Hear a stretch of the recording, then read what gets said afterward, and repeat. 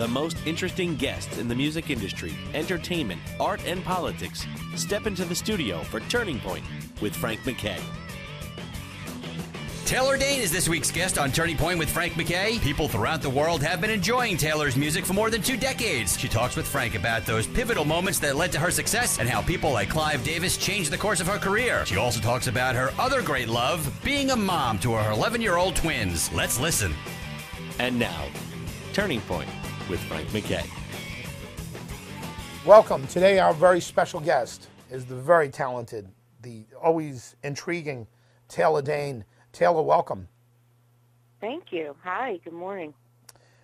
Good morning to you. We're always interested in the business of music, and you had a really fascinating start.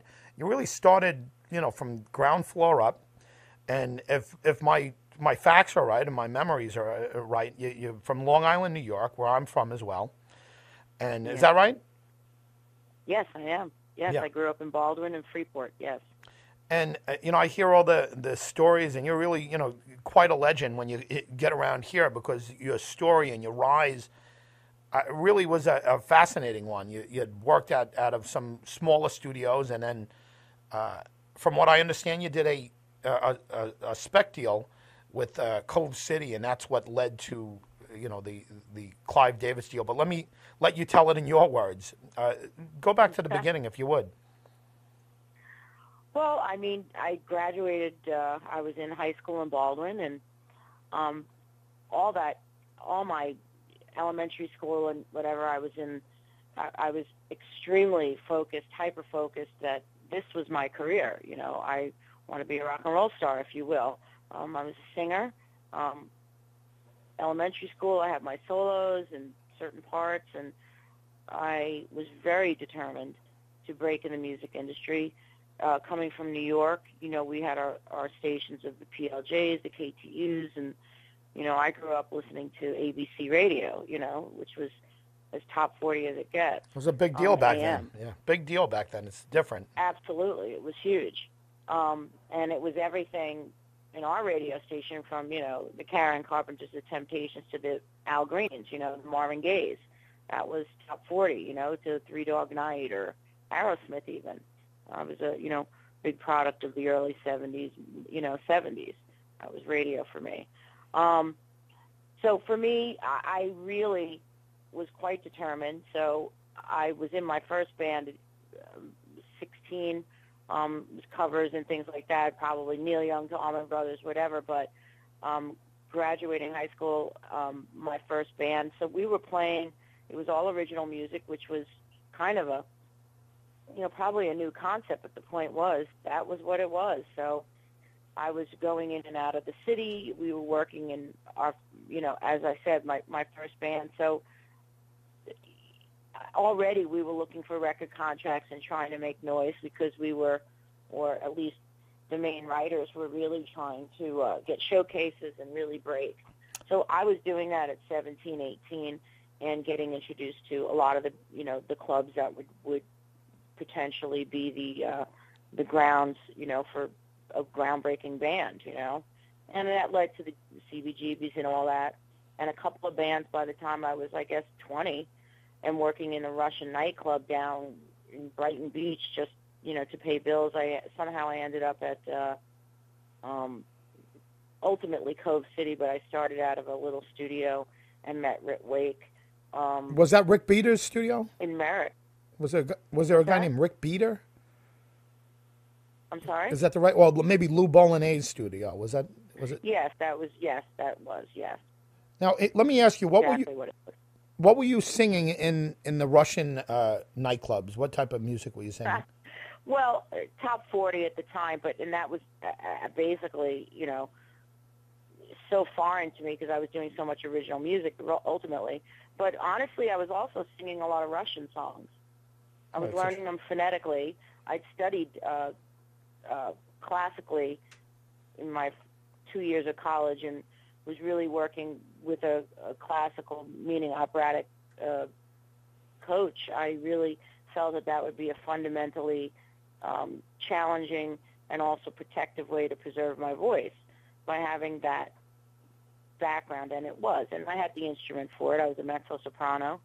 And so that was behind the scenes. But ultimately, my coach, who I ended up taking off, was Maestro Corelli. He was at the Manhattan School of Music and ultimately at the Met. And that's his career. But he would come to many a club and watch me perform. Hey, kind of funny. Yeah, well, that's very interesting. We kind of started at 16. What if we go way back? What was the first record you remember hearing and singing, and really the first influence you had? Well, my biggest influence were my parents, meaning that music was played in the home, and it was usually on Sundays when my father was home and he was cooking breakfast or brunch, we call it, and it was a lot of musicals, Man of La Mancha, The Fantastics, and they really were influential in giving me my first records, 45s at the time, and giving me my first radio. My dad did, and they were big, avid theater goers, my parents, truly, and like real, off Broadway. Yeah. To off Broadway, and they introduced me to a lot of musical theater, which I despised at the time. Yeah. I just couldn't wrap my head around it, and it just seemed I said, everybody's trying too hard, Mom, trying too hard. But they showed me some very interesting productions. We'd go to La Mama, we'd go to, the Pap Theater, and there I saw incredible, like from Les Mis to, Ain't Misbehaving to Liz Swados to, Mehmet. I mean, it was just interesting. And again, they were the most influential, and they bought me my first 45s or my first albums, which were the Beatles, the Stones, and Crosby, Stills, and Nash, which of all, I would say Crosby, Stills, and Nash is the one that hit home the most with the harmonies and the vocal prowess. And then my first 45, I think, was probably Build Me Up Buttercup and the Foundations. Yeah. What instruments did you play, if any? I was in the marching band. It was flute. Yeah. And I played a little guitar, but that was it. Well, the flute, how much preparation did that give you, at least breath-wise, right? I don't know the instrument, but I imagine... Well, I wasn't really good at cold reading and stuff like that, but I had this incredible ear. So I guess more improvisational. So by the time we were doing like jazz band and stuff, I was doing much better doing improvisational performing. So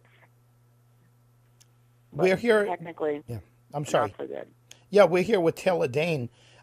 Taylor, at one point, Clive Davis hears you, and I know we're missing a lot of material in between, but when Clive Davis hears you and flips out on you, or over you, I should say, good things are bound to happen. You want to lead us to that? Well, basically at that point, I've been working with Rick for a year or so. A lot of stories, coming upon Tell It to My Heart, which was given to me on a cassette with a bunch of other songs from a friend of mine that I went to high school with at Warner Chappell, and a friend of his, Warner Chappell Publishing. Rick chooses Tell It to My Heart. We go and sit down with my dad. I've done a couple of 12 inches by then under Leslie. And we go, this is the song we feel is really good, and at least, or the one that at least can cross over and, lend us some money, we'll pay you back, and we'll get on the mix shows at least. And I can go around and, do some of these clubs and perform. We thought we'd get over in the mix shows at least. And ultimately that's the single that we were trying to use as the leverage to get potentially some whatever to get out with, Potentially the mix shows, meaning the radio stations would pick it up in the midnight specials, when they're playing those. But ultimately it got walked into Arista Records through a guy named Andy Furman, through a producer. Basically we hired a PR, a pup, whatever you want to call him. Yeah, a promoter. To work the record and the dance level. But he gave it to somebody at Arista, and Arista had Clive hear it, and I was signed. They made an offer on Tell It to My Heart, which really it was signed. It got passed by a couple of labels, but this particular label, which was Arista, was the home of Whitney, and and really doing incredible stuff with more of Aretha, because Aretha broke out with Whom, Zoom, and Who, and that was a real top 40 success. But it was ultimately Clive Arris Records, that heard Tell It to My Heart and signed it for a single option album with me. So they released it with no photo on the cover, just the language of Tell It to My Heart, and funny cover, and they released it in Europe first, and it just blew up. I mean, it's one of those stories. It's just, you can't, rewrite it. It's exactly what happened. It blew up, and nobody saw it coming, and they had no record in the can. They had nothing. I was just go ahead, I'm sorry. Clive met me or heard me sing live and was like, this is the most outstanding voice. They had a single. They bought it for kind of nothing. And so it was blowing up, and they had no album in the can. Because, there's only so far you can go on singles. It's albums. Turning Point with Frank MacKay returns right after this. Welcome back to Turning Point with Frank MacKay. Yeah.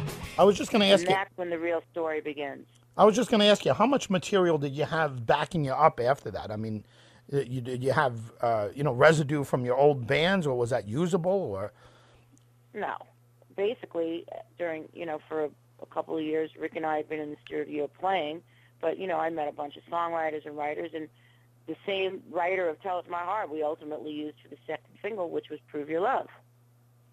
Seth Swirsky and Ernie Roman, and just goes on. But yeah.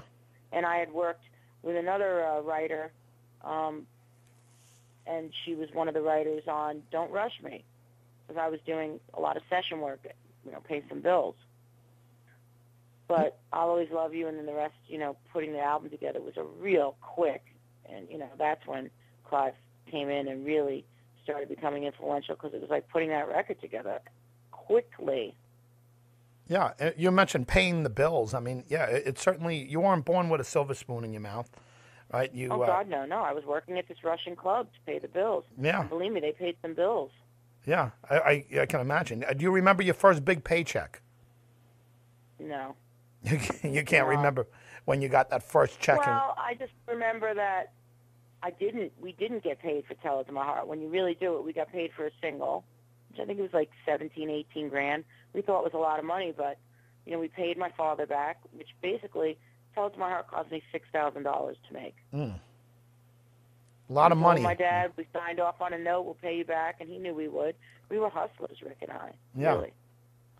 Well, he went on to great success, but afterwards too. I mean, but you were really you were the artist that broke him out, and he went on and he worked with. Sure. And Together we did, yeah. For those who don't know, we're talking about Rick Wake, and he, he's had a hell of a success story too, right along with you. And I heard he came from Chicago originally. Am I right?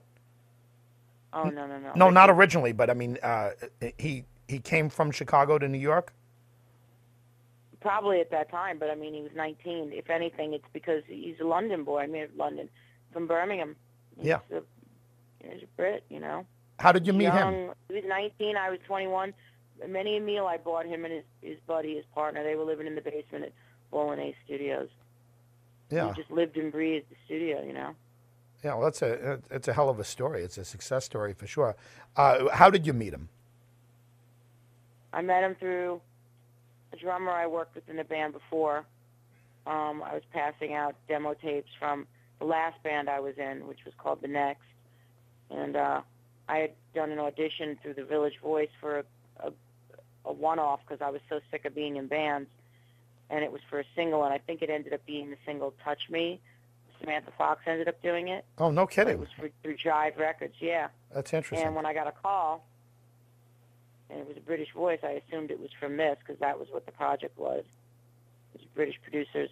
And it ended up being Rick, and Rick had heard my demo through this guy, Frank, who was the drummer in a band I was in. And he told me he was working at studio at Bolognese Studios, and he worked on the Alicia record with one of the other producers, and that was all intriguing. And so we met, and he was just such a believer in me and my voice, and we became incredible friends and just true leaders for each other, just true, band leaders for each other. We couldn't praise each other enough and be there for each other. It was an amazing friendship. Well, it's a great partnership too. You have the voice, and he has the. Without a doubt. he has the production skills, and you put the two of you together, and you made magic. That's for sure. We're he had an speaking. incredible year. Yeah, we're speaking with Taylor Dayne. Taylor, you mentioned the band The Next, and you had a couple of other bands growing up. Any of those guys or gals or whoever that were in those bands, or any of them still out there in the music business? You know, I couldn't tell you. Probably not, though, right? You know, I don't know. I couldn't even begin to tell you. Once you take off, you just took off, and I had left that behind me anyway. I was doing, again, by then I was doing solo. You know, I was already a solo artist and working on 12 inches and singles, and the bands were 18, 19, 20. That was it, done. How soon after Tell It to My Heart broke, how soon after that did you hit the road, and how did you like the road? Wow. Well, once it broke, it broke in Europe first. I was never home. I was gone. That was it for the Russian nightclub. That was it. I was in Europe. Yeah. I mean, I think I was in Europe the first 6 months. 2 countries a day sometimes. I mean, it was just, talk about that overnight stardom. Obviously, all those years of preparation and work in bands prior, but it was done. It was over. I was on the road, I think, the first single to album, 15 months. The people that you were meeting at let's say the Russian nightclub and people around there, I mean, I'm sure people in general hear it all the time. I'm getting a record deal. I'm going to be big. I'm going to be a big deal. Did they believe you immediately when you said, "Hey, this is happening. I'm about to sign with Arista"? I mean, or was there some doubt? I never told them that, but they knew for sure I was serious because, mark my words, the girl that was singing with me, I was called the White Russian. She was called the Black Russian. In the Russian nightclubs, we became very good friends. Diane Jones. I said, Diane, I'm out of here. And the minute my record signs, I'm going. And we were great friends, and I said, I'm taking you with me. That woman traveled the world with me. She was my best friend. She was my partner, and she was in my band for 5 years. And she went on to work with Guns N' Roses and Motley Crue on tour. Yeah. Listen, they knew I was serious. I don't know how you know it, but I've watched people that, I mark my words, I look at them like Amber Heard, and I go, that girl's going to break, that girl's going to be huge. And it just is. Some people, you just stay out of their way. And they offered me a couple of deals, the Russians, but... Right. Thank God you didn't take them. Yeah. I don't know if that was an offer I could refuse, Yeah, right. Yeah, I can imagine what the what the atmosphere was like around there. It was complicated over there. Yeah. But I had a lot of love for them and a lot of great relationships with them, and they taught me a lot. Let's talk about Clive for a moment. He loves those big voices, and you got one of them, and you've deserve everything you get having a voice like that. But of course Whitney, yourself, and Aretha. I mean, he has a track record, miles and miles long. What's your impression of Clive Davis? Well, then of course, I mean, Clive. In my mind, I visualized it. Not Clive per se, but those voices were coming through the radio and doing material that was just different. And it was awe-inspiring to have such a voice and be able to do it in 3 minutes and 40 seconds. And I was like, who's doing this? Who's doing this? Who's putting this music? Where is this coming from? That guy will get me. That guy will get me. Or that business, that label. And ultimately, that's where it signed. I mean, there is the power of your mind, Sure. And that was Clive. I mean, once he was in, nothing could stop him. I mean, he was what the industry used to be. There were these powerful people in these positions, in these labels that really believed in the talent and the force of breaking records. I mean, records just don't break like that anymore, and artists generally don't. But, then you look at your Adeles, and it happens. Amy Winehouse, they're there. But it's not like it was, obviously, because of the machinery and the way the system is broke. But I would say, Clive is iconic because of his passion and commitment to the music. You sound like you like the business a bit. You talk about the work that you and Rick were doing, and the spec deals. You sound like you have at least some, you have a great understanding of it, and it sounds like you had it then, even before you broke. Is that accurate? Well, I did it very grassroots, where a lot of people start today, and ultimately where we're all back to. This is a real grassroots. You know, when you look at all social media, it's a grassroots phenomenon, you know, that puts the power back in people's hands. I honestly, for good and for bad, the ugly and the beauty is what I had to go through. Ultimately, I've always had to be more self-managed and more contained. Nobody just picked me out of a barrel of hay and said, she's golden. I've always had to fight for what I wanted. Yeah. But I would think most stories are like that. I just never knew when to get out of my way because I always had to, like, come out there and roll my sleeves up. That's just a survival mechanism, you know? Turning Point with Frank MacKay returns right after this. Welcome back to Turning Point with Frank MacKay. Is there anything now that you know now and you understand now about the business that you wish you could turn around and maybe do it again and a little differently with the knowledge you got? Well, that's absolutely a yes. But, again, that could keep you up many a night, and it has. But there are moments where you just let the bliss, which you heard earlier, of those creative moments are what get you through when you can create magic like that, which is generally you're not looking at the business component of it. You're going for the passion and the creativity. I mean, that's when work and great work is achieved. You know, so many... nobody can determine and predetermine that kind of success. I mean, I went for it. I had a passion, I had an enthusiasm, and I had a drive like nobody's business. The rest, you just got to put out in the universe and cross your fingers, you know? A lot of people can never have the success that you've had and still are having. But one of the things that I find myself fascinated with, a lot of younger artists, whether they're, the artists or actors or athletes, they have a hard time when they get this money and they just, they blow it and they just go and they get the bling now and they get the, they have a posse around them and everything else. How were you? Were you you were a young woman. I'm sure you were excited about getting some money. Were you prepared for it? Were you prepared for the success?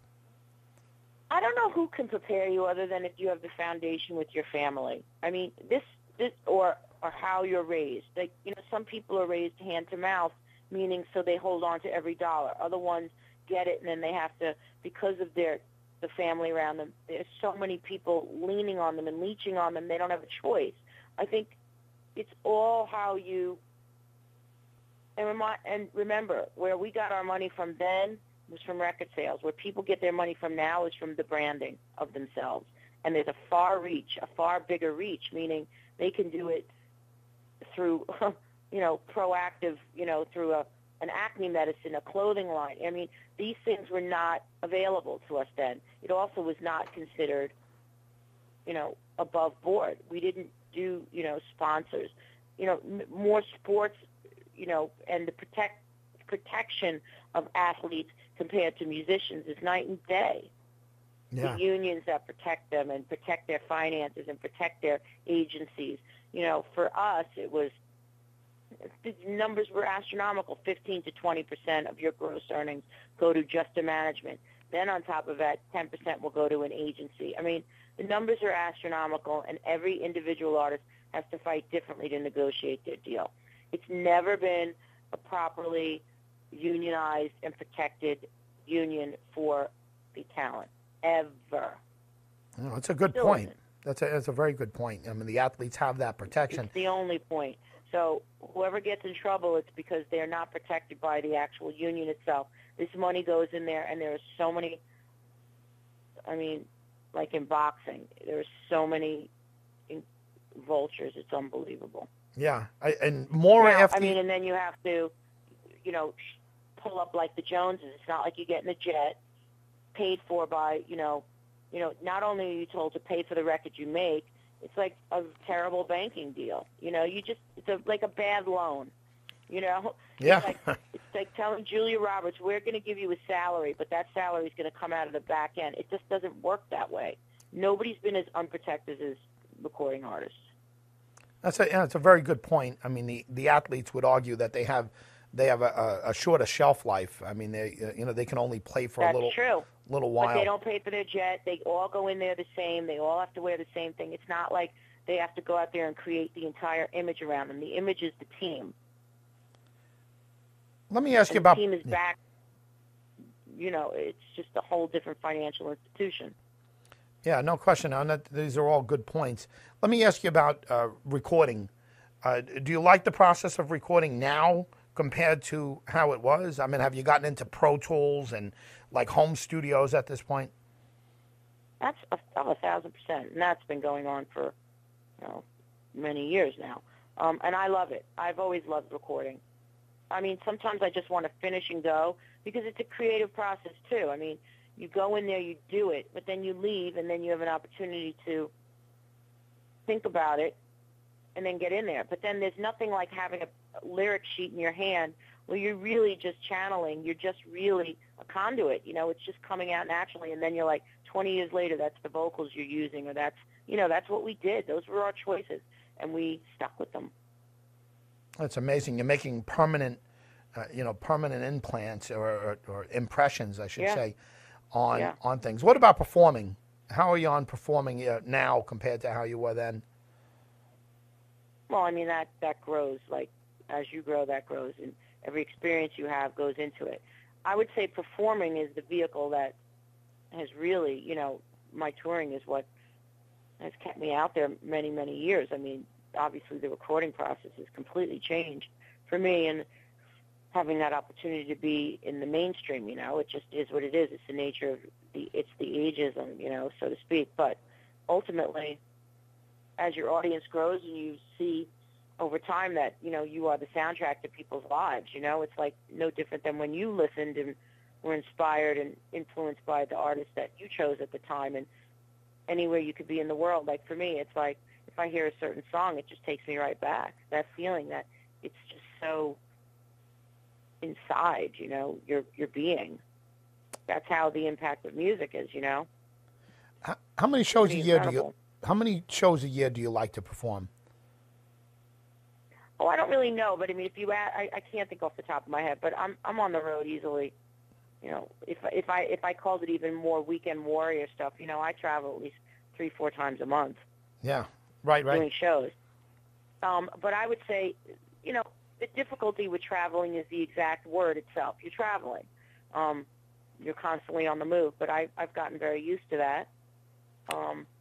There's nothing like connecting with an audience that's with you and specifically there for you, I mean, to be able to do that music to your fans and to perform what you love to do, and there's nothing like that moment.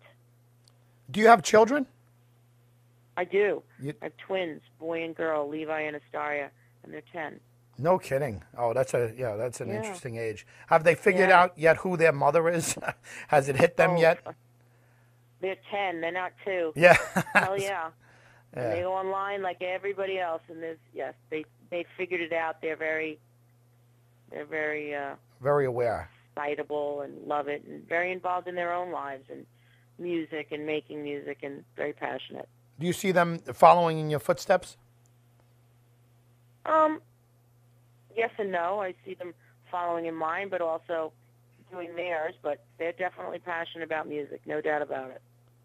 My son's got quite an instrument. Yeah. What is he? A vocalist?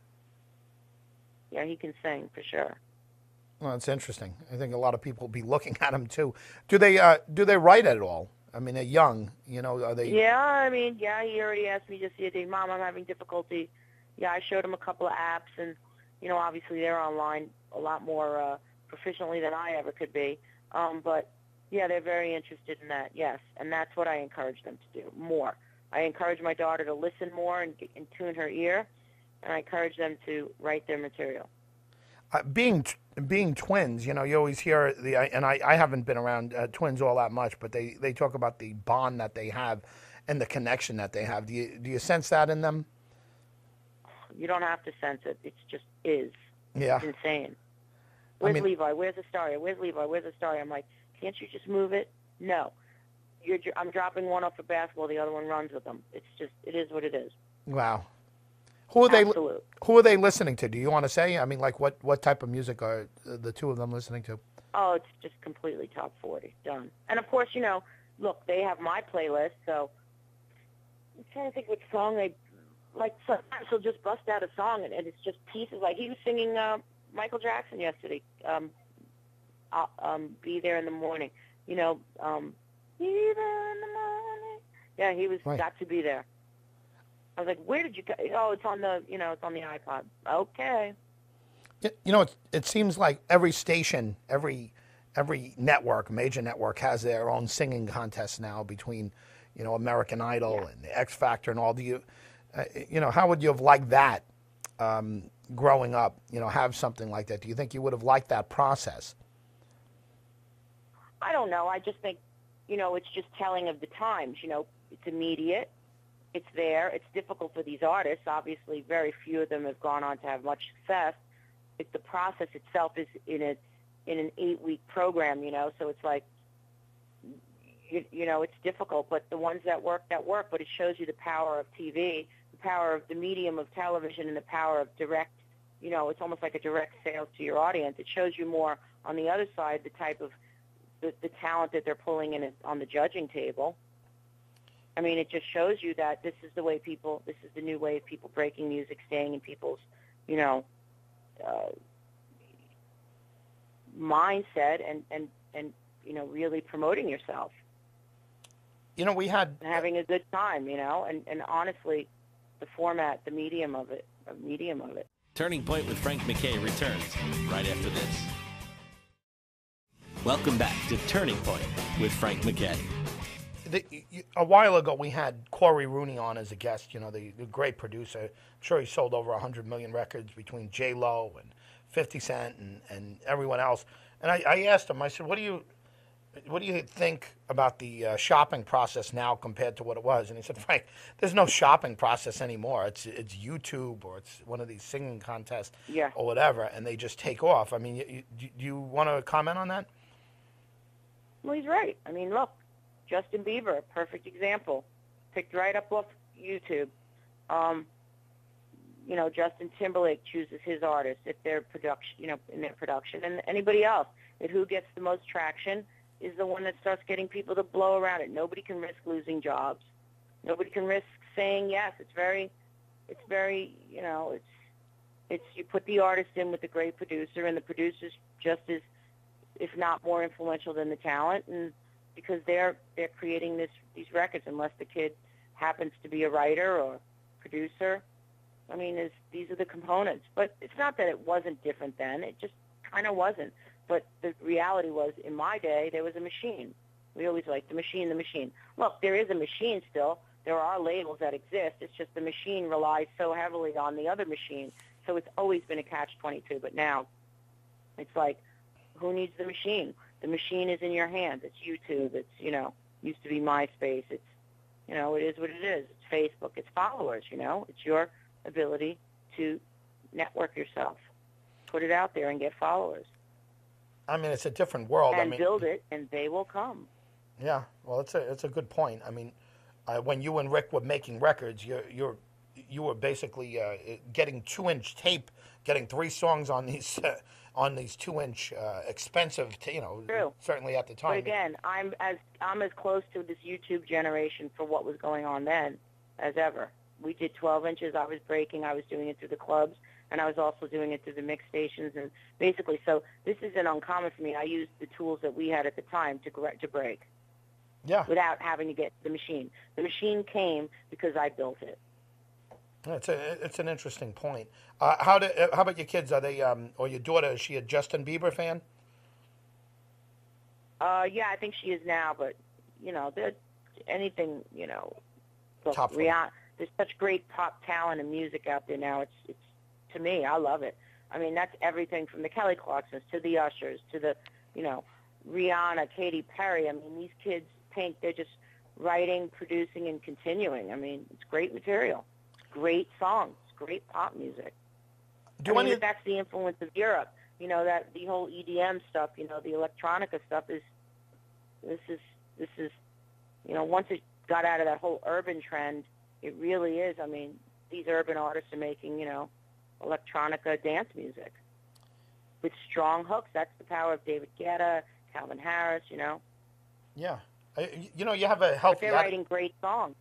It sounds like you have a healthy attitude towards the modernization of music. A lot of people, and again, it's just a couple years ago, but I mean, you're an elder statesperson of the Yep. music business, and I wonder if the newer people that are coming in there, the 20-year-olds and the singing contest winners and all of them, I wonder if they realize what the Taylor Daynes and the Whitney Houstons and the Cyndi Lauper came out right around the same time as you, and different people like that.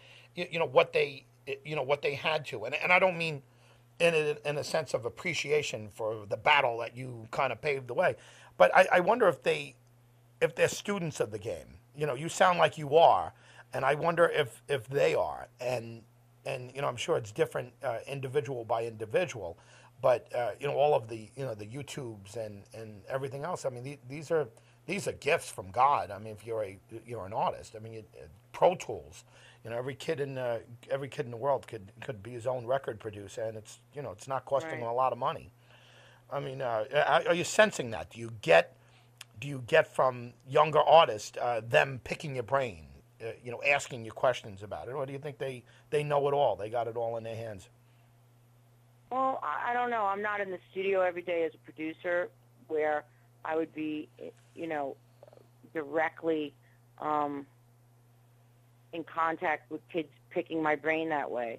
I will say that once somebody has made the decision to become an artist, they'd be I've met, arrogant, creators, and I've met people that are complete students of the game. I mean, I think it's definitely personalized, but once you've made it a complete career, you'd be foolish not to look at anything and be open. I've met the most open and just like people in awe, and I'm like, really? They're like, Taylor, forget it. Look at this.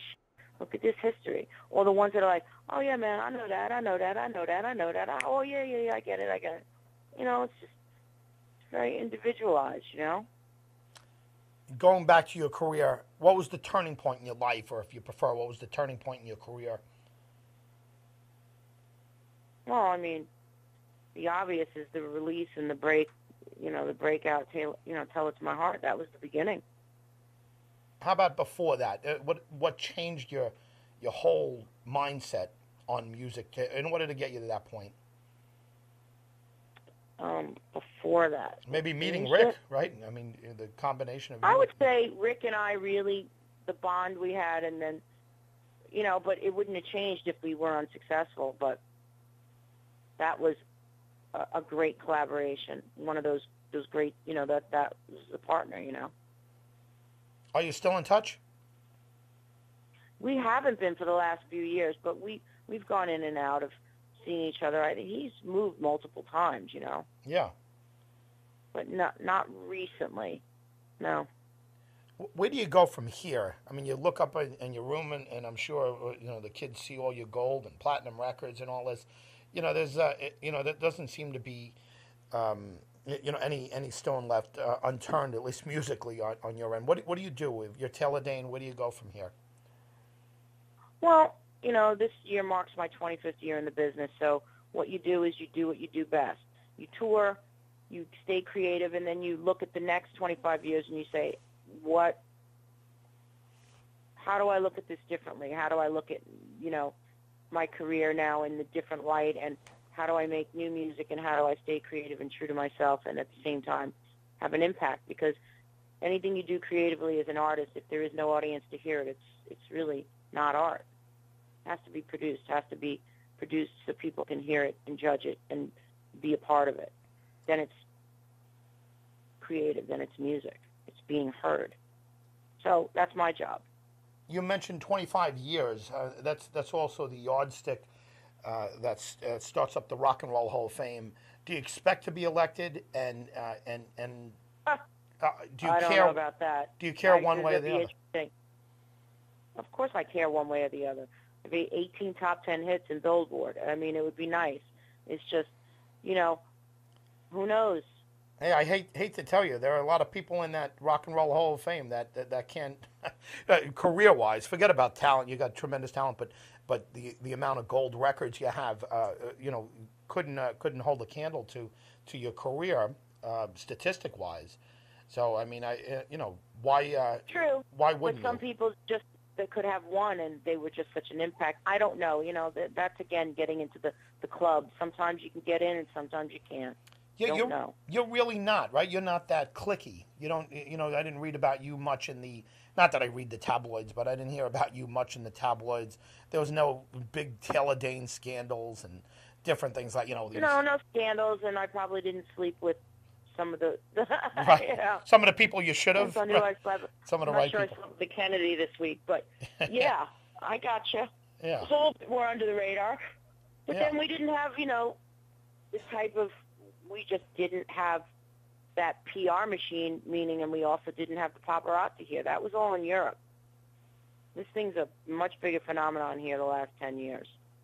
no, it's a 24-hour news cycle is Yeah, upon well, it us. just didn't exist when, in the 80s, that came along it started with the Britney Spears stuff. That was 98, 99. But I imagine it gives you some privacy too. I mean, since you didn't get that kind of attention. I mean, you got a lot of respect. I mean, I think more than you probably even realize. But your voice is just Yeah.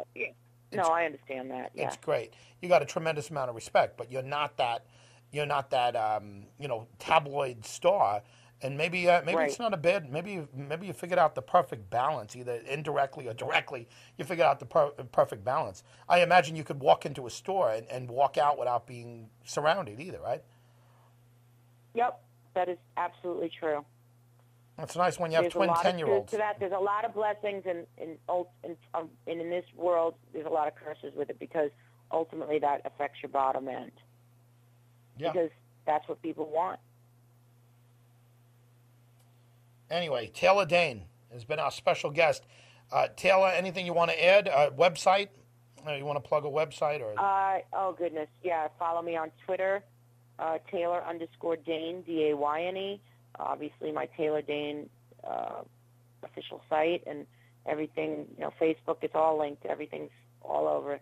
Look for my tour dates, and it's really an honor. This has been an incredible year. I've been being honored in all these lights. It's wonderful. I really appreciate it. Thank you all. Well, thank you. Thanks for being here, and thank you for listening, everybody. This has been Frank MacKay with Taylor Dayne on Turning Point. We'll see you all next week. Turning Point with Frank MacKay was produced by Out of the Box Studios in Bohemia, New York. Executive producers Frank MacKay, Harry Oates, and Bart Pellegrino. Director of Operations Corey Arnold. Segment producer and talent coordinator Kristen McKay.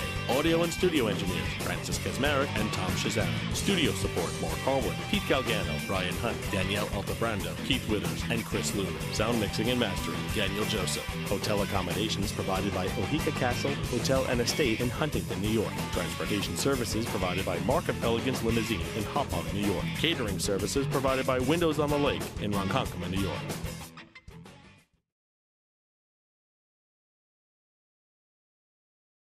I was in Europe.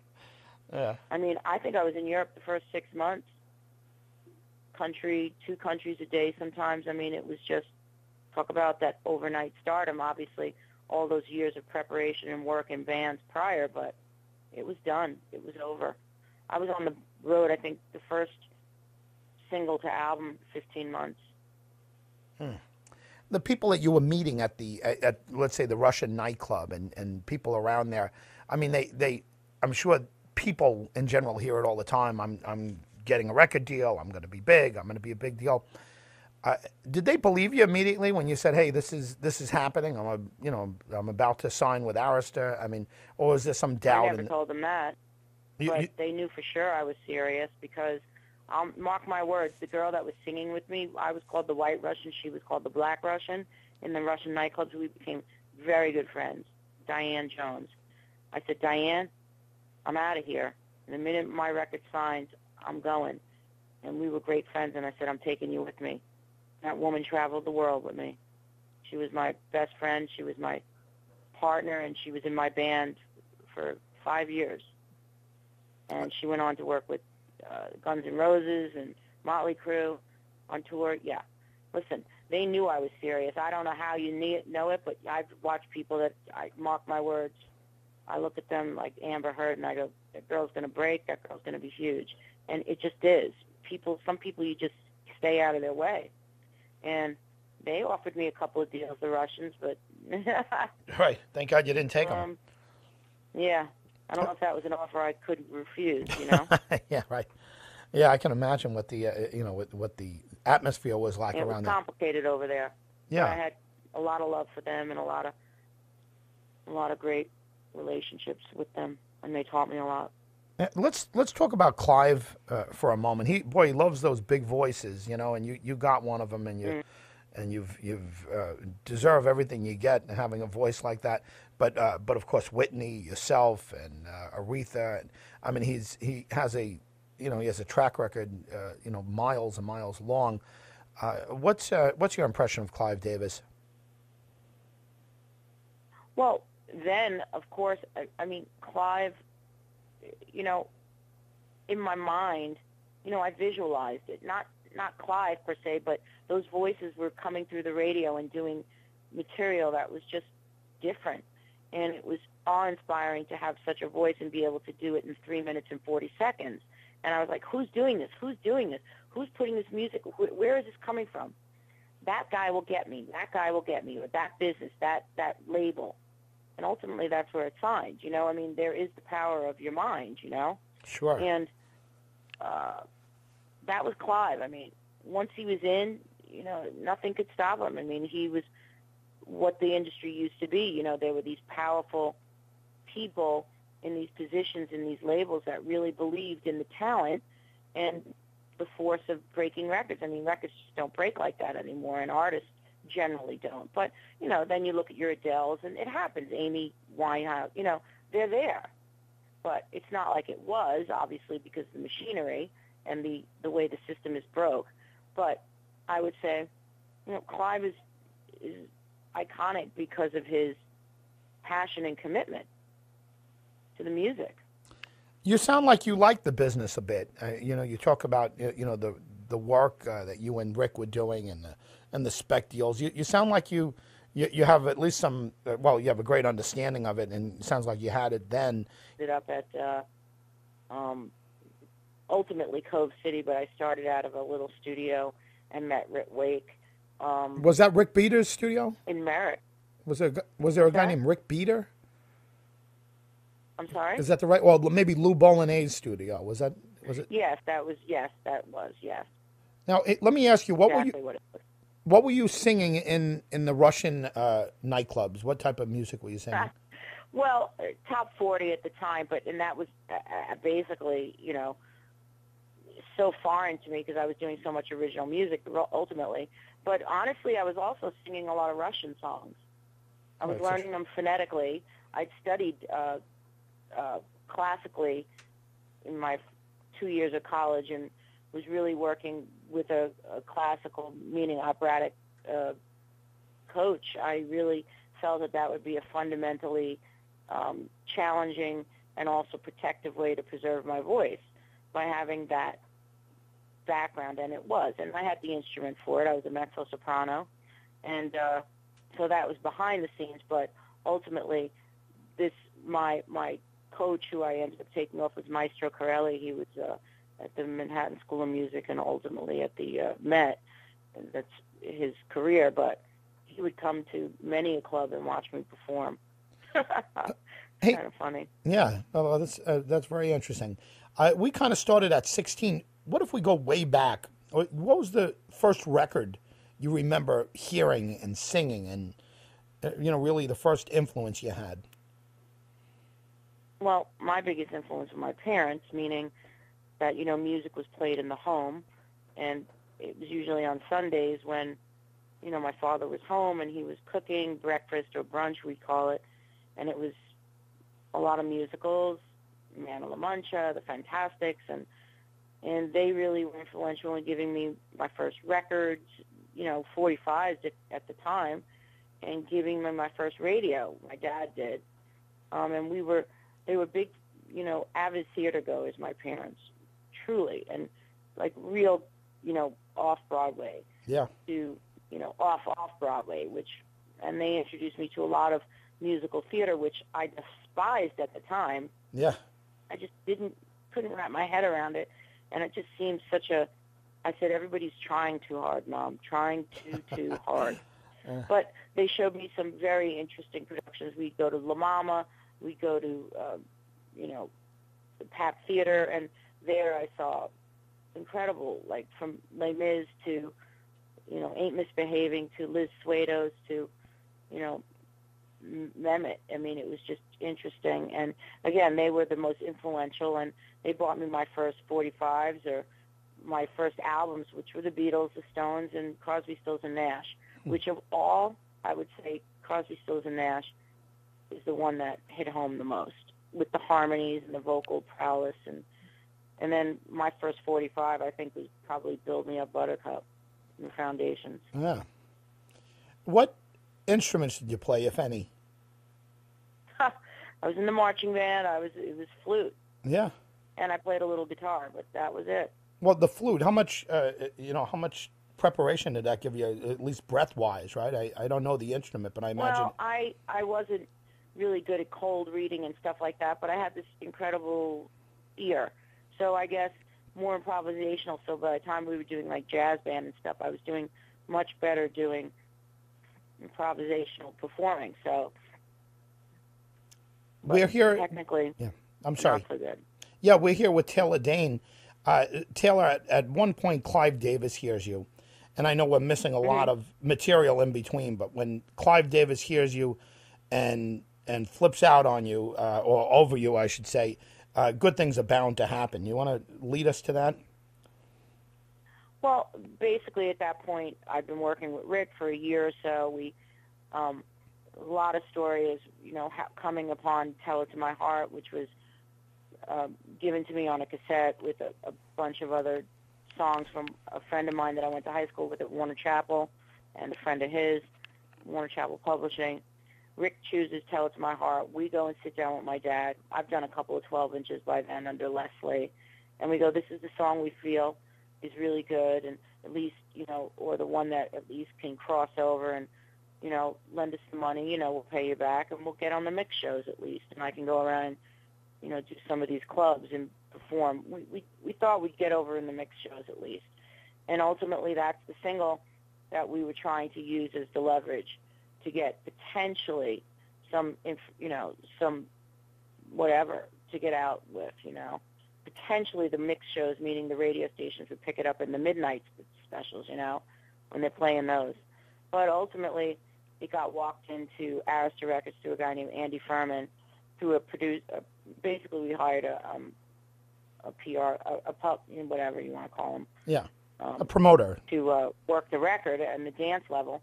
But he gave it to somebody at Arista, and Arista had Clive hear it, and I was signed.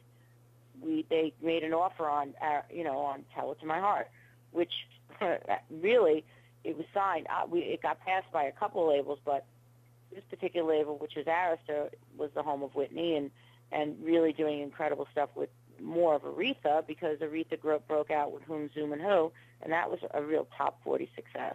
But it was ultimately Clive Arista Records that heard Tell It to My Heart and signed it for a single option album with me. So they released it with no photo on the cover, just the language of Tell It to My Heart and funny cover, and they released it in Europe first, and it just blew up. I mean, it's one of those stories. It's just, you can't, rewrite it. It's exactly what happened. It blew up, and nobody saw it coming, and they had no record in the can. They had nothing. I was just go ahead, I'm sorry. Clive met me or heard me sing live and was like, this is the most outstanding voice. They had a single. They bought it for kind of nothing. And so it was blowing up, and they had no album in the can. Because, there's only so far you can go on singles. It's albums. Turning Point with Frank MacKay returns right after this. Welcome back to Turning Point with Frank MacKay. Yeah. I was just going to ask you. And that's when the real story begins. I was just going to ask you, how much material did you have backing you up after that? I mean, Did you have residue from your old bands, or was that usable? Or No. Basically, during, for a couple of years, Rick and I had been in the studio playing, but, I met a bunch of songwriters and writers, and the same writer of Tell It to My Heart we ultimately used for the second single, which was Prove Your Love. Seth Swirsky and Roman, and just goes on. But yeah. And I had worked with another writer, and she was one of the writers on Don't Rush Me, because I was doing a lot of session work, pay some bills. But I'll Always Love You, and then the rest, putting the album together was a real quick, and, that's when Clive came in and really started becoming influential, because it was like putting that record together quickly. Yeah, you mentioned paying the bill.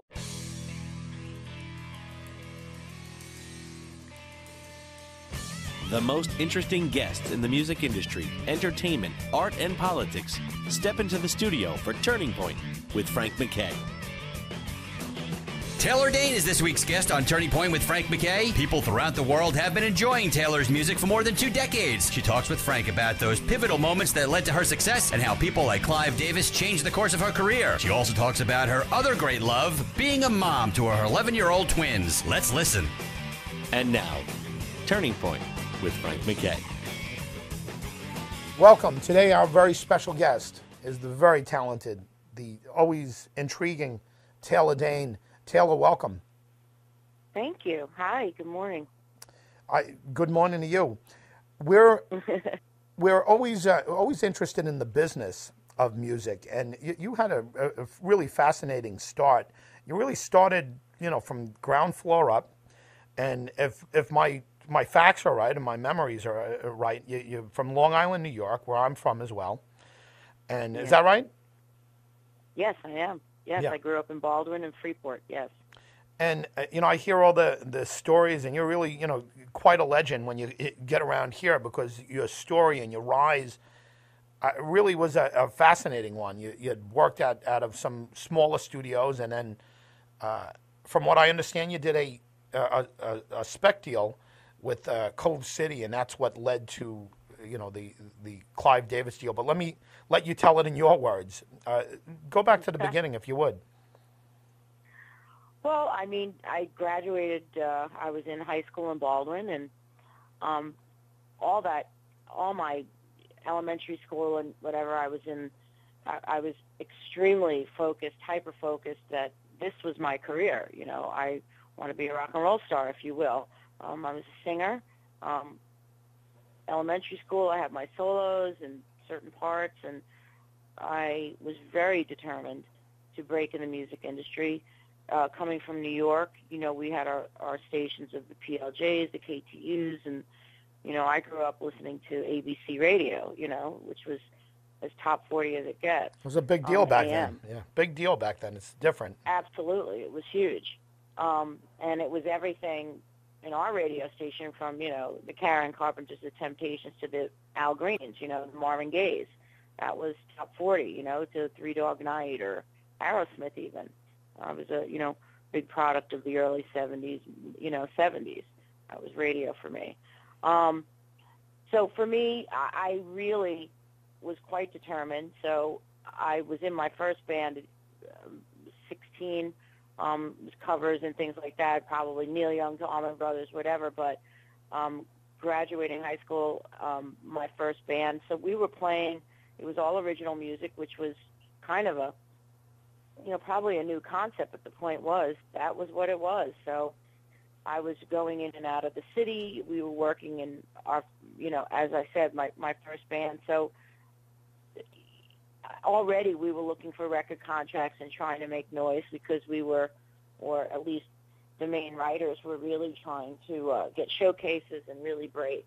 So I was doing that at 17, 18 and getting introduced to a lot of the, the clubs that would potentially be the grounds, for a groundbreaking band, and that led to the CBGBs and all that, and a couple of bands by the time I was, I guess, 20, and working in a Russian nightclub down in Brighton Beach, just to pay bills. I ended. I mean, yeah, it's certainly, you weren't born with a silver spoon in your mouth.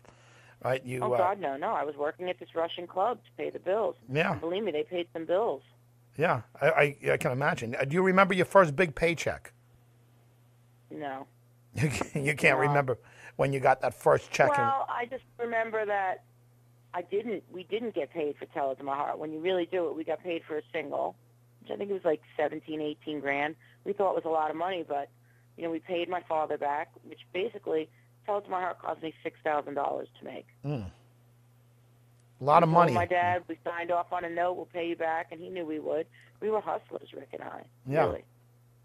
Well, he went on to great success, but afterwards too. I mean, but you were really you were the artist that broke him out, and he went on and he worked with. Sure. And Together we did, yeah. For those who don't know, we're talking about Rick Wake, and he, he's had a hell of a success story too, right along with you. And I heard he came from Chicago originally. Am I right? Oh no. No, not originally, but I mean, he came from Chicago to New York. Probably at that time, but I mean, he was 19. If anything, it's because he's a London boy. I mean, London, from Birmingham. He's a Brit, How did you meet him? He was 19. I was 21. Many a meal I bought him and his buddy, his partner. They were living in the basement at Bolognese Studios. Yeah. He just lived and breathed the studio, Yeah, well, it's a hell of a story. It's a success story for sure. How did you meet him? I met him through a drummer I worked with in the band before. I was passing out demo tapes from the last band I was in, which was called The Next. And I had done an audition through the Village Voice for a one-off because I was so sick of being in bands.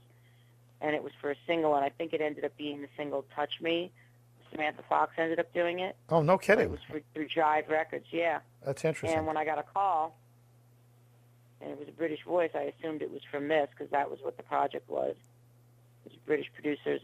And it ended up being Rick, and Rick had heard my demo through this guy, Frank, who was the drummer in a band I was in. And he told me he was working at studio, at Bolognese Studios, and he worked on the Alicia record with one of the other producers, and that was all intriguing. And so we met, and he was just such a believer in me and my voice, and we became incredible friends and just true leaders for each other, just true, band leaders for each other. We couldn't praise each other enough and be there for each other. It was an amazing friendship. Well, it's a great partnership too. You have the voice, and he has without a doubt. He has the production skills, and you put the two of you together, and you made magic. That's for sure. We're speaking. An incredible year. Yeah, we're speaking with Taylor Dayne. Taylor, you mentioned the band The Next, and you had a couple of other bands growing up. Any of those guys or gals or whoever that were in those bands, or any of them still out there in the music business? I couldn't tell you. Probably not, though, right? I don't know. I couldn't even begin to tell you. Once you take off, you just took off, and I had left that behind me anyway. I was doing, again, by then I was doing solo. I was already a solo artist and working on 12 inches and singles, and the bands were 18, 19, 20. That was it, done. How soon after Tell It to My Heart broke, how soon after that did you hit the road, and how did you like the road? Wow. Well, once it broke in Europe first. I was never home. I was gone. That was it for the Russian nightclub. That was it.